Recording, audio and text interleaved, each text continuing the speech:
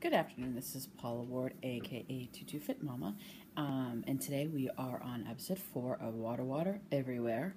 My focus today is going to be, I know drinking water is hard and getting it in is hard, but sometimes adding fresh fruit can kind of help with getting your water in, and you don't have to add that much. I have a gallon jug that I have right here.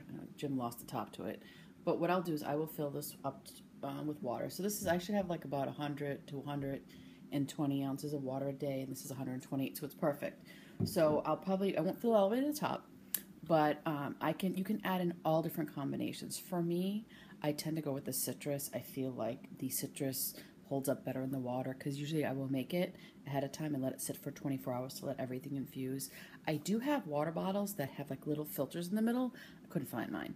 I have one for iced tea, and I have one that I can actually put fruit in, and I'll let it sit in there. I have done stuff with berries before, but I find that the berries usually kind of fall apart, and I only can usually get 1 glass of water out of them. But there are some great ideas of things you can add.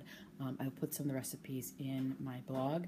One of them is strawberry cucumber water, tomato basil water, pineapple mint ginger, orange fennel, raspberry orange, cantaloupe, tomato, celery, basil, watermelon, mint. So there's really all kinds of options. Fresh herbs are great to add in there.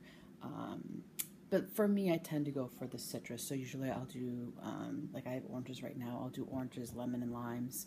I will squeeze them in the water and then I'll let them sit.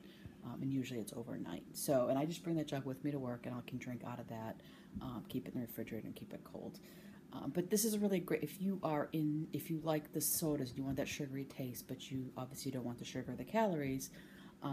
Infused waters are a great way to kind of get that water in and make it a little bit more palatable. And that's really it. So let me know what kind of waters you like, or if there's any specific things you like to add.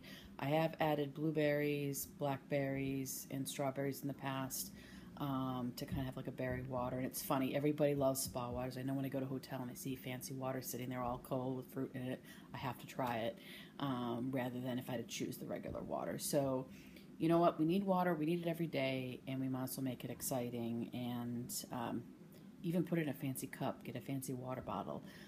Sometimes I put it in wine glasses to kind of, think about when you go to a restaurant and they come out, if they have a glass of water or if they've got water in a fancy blue glass or in a wine glass, you're more apt to drink it and drink more of it. So that is my tip for today. This is episode 4. This is Paula Ward, aka Tutu Fit Mom, and I hope this helps you live your best life. Thank you.